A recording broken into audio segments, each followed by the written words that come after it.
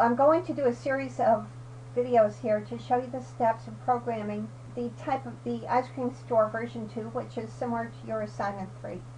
So what I've done, I've posted on the site already a copy of a completed version of the program, and I thought I'd start by showing you how it works. So you can see it's got option buttons for the flavor, check boxes for the toppings, an informative message, a checkbox for the spoon, and a button to click to place the order. So if I say 2 scoops of chocolate with hot fudge and whipped cream and a spoon and place my order, then it's saying 2 scoops of chocolate ice cream topped with hot fudge and whipped cream, tells me the cost of my sundae, the tip, the souvenir spoon, and the total.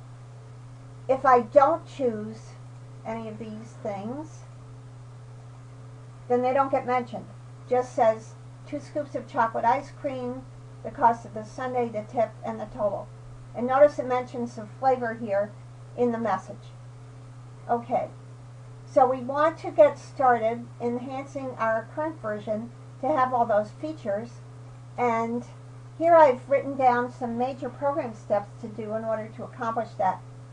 Now the first one is to complete the user form, put the captions on the checkboxes and the option buttons. Make the program do that in the user form initialize procedure. That's actually a pretty good chunk of work and a good place to start. Now I'm going to do as much of it as I can for you in this video. Whatever I leave undone, I'll do a representative amount, and then you can see the rest in the posted version. Okay, so let's open this up. And here you see the more rudimentary version, version 1 that we're starting with. So all I can do is choose my number of scoops, and it tells me the scoops, the cost, the tip, and the total. Alright, so let's go over to the code. Okay, Visual Basic. And I'm going to open my object. And what I'd like to do, let's get it so we can see the whole thing here. We may probably need to make it a little longer, so let's go ahead and do that.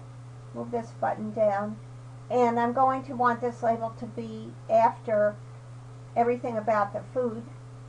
And now what I need to fill in here are the option buttons and the check boxes. So to do that, let's get my toolbox here. I'm going to start with a frame. So I'll create a frame here. Well, first of all, let's think about the frame. Its name is frame 1. I'm not going to have the program change it, so I won't change the name. But it does have a caption, and I can take advantage of that to give the user some instructions. So I'm going to say, choose a flavor, and that way I can avoid having to have a label. Alright, let's choose some option buttons, so I'll put one in here. And I'm going to make the caption a little bit longer here because I'm going to be putting the price and so on. If you do a caption and the whole thing doesn't show up, it's probably too short. So you can try making it longer to see if that'll help. Alright, and I'm going to copy this, and then I'll just paste. And I think I need this a little longer. I'll paste again. Now it puts it right on top. So let's move it down. Okay, and there we have our 3 option buttons.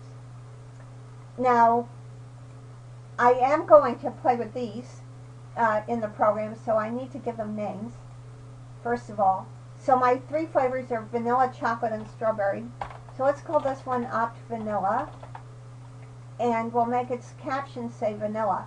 Now, of course, I'm going to have the program add the price to the caption and stuff. This will be written over. But I want it there while I'm doing the design so I can kind of see my overall layout. So this one is OPT chocolate. And I want the caption to say chocolate for now.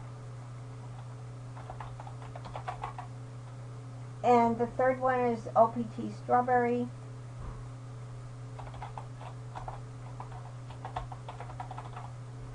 And I'll have the caption say strawberry.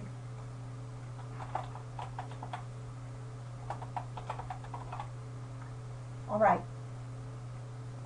So that gives me those. Let's drag this a little further down. Now I want another frame. for my flavors, for my toppings. Let's get that here. I think I still need, whoops, go back. I think I still need a little more room. Let's pull this down a little more. Make this guy a little wider. There. And let's pick out some check boxes. So, okay, here's a good check box. So I'm going to put 3 of them. So I'll copy and paste and paste. Okay, and let's get those guys here.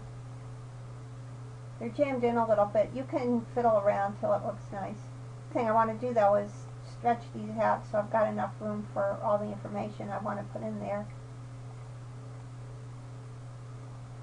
Okay, they are kind of on top of each other. Let's see if we can move this guy up a little.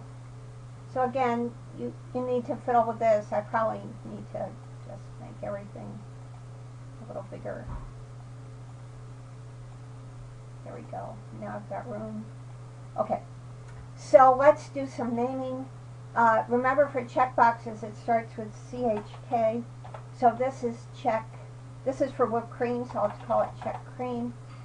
And I'll make the temporary caption say cream.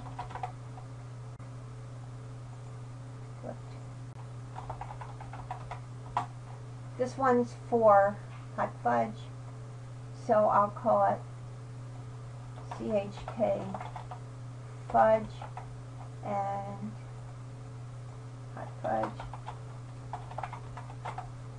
And the last one is for sprinkles, so let's call it CHK sprinkles, and the caption for now will say sprinkles.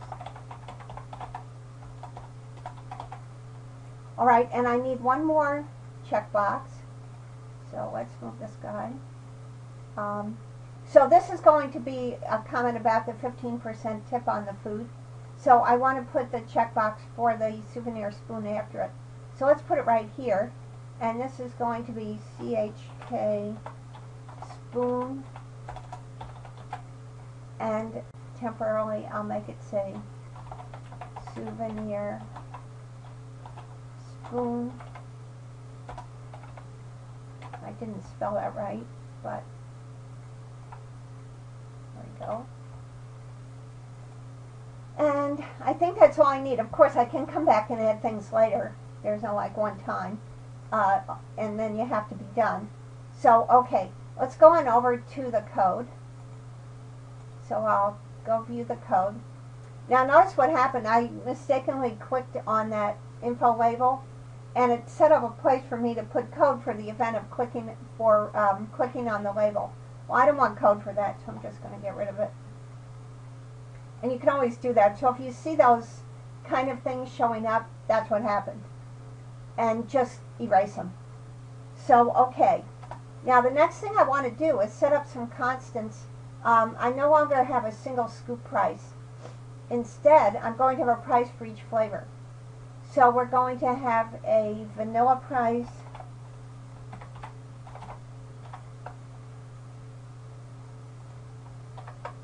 at 75 cents.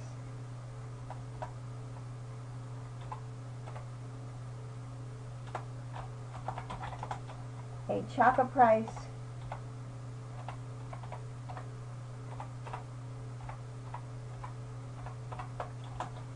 as double equals $1, and a strawberry price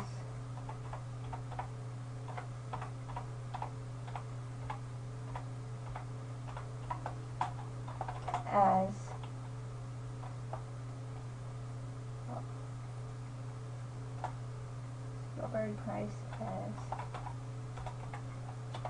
double equals 1.25.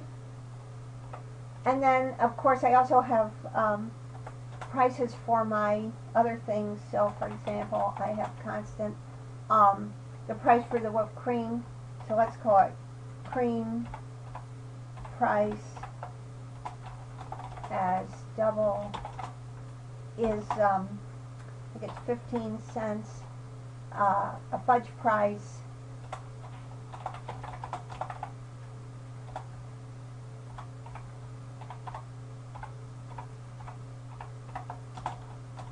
as double, and that'll be 40 cents, and a sprinkles price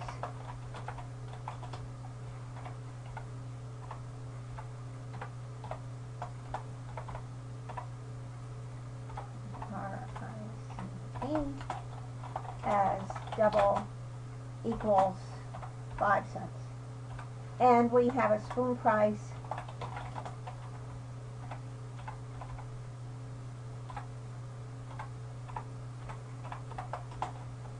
as double, and that is equal to $4. Now I could have put these in one at a time and done it in a different order. It doesn't matter. Because I have my plan in mind, I'm going to do these all at once. If you look at my final version, I also have comments on these, saying what each of these categories is. Okay, so here's my user form. This should have a comment. You'll see it in my good version. And what I want to do in here is set up the labels of all those buttons and boxes to say the proper thing in terms of the price of the item. So let's just do a couple. At some point I'm going to run out of time, but I'll do as many as I can here. So for example, for OPT vanilla caption is, well, I want to say how much it is, so that'll be, first of all, the flavor, space, so they're not jammed together, ampersand, don't forget that. Then I want the price, so format, currency, well, it'll fix this for me, currency, I want the vanilla price,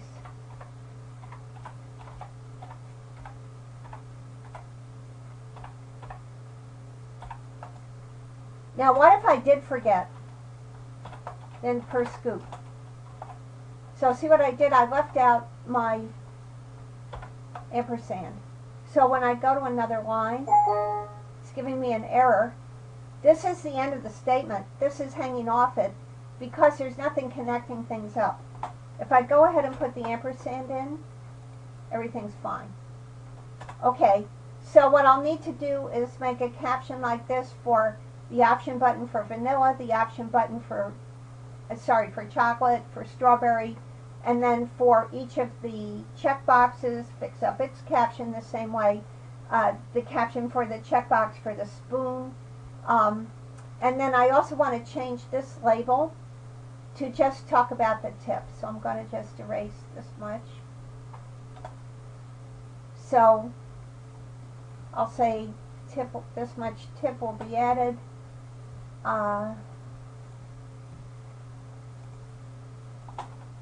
To food cost.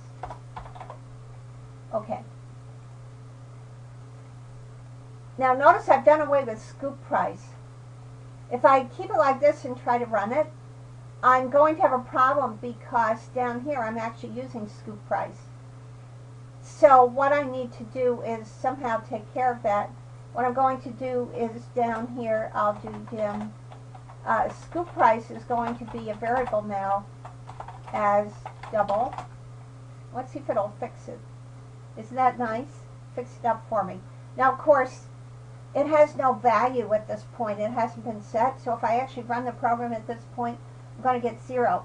At some times the program is not going to be consistent, but I try to minimize that and be aware of it and have it in a consistent state as much as I can. So in the next segment I'll show you how I'm going to take care of that. So in the next segment, I'm going to have filled in these labels and put a comment here, and we'll be ready to go with the next phase.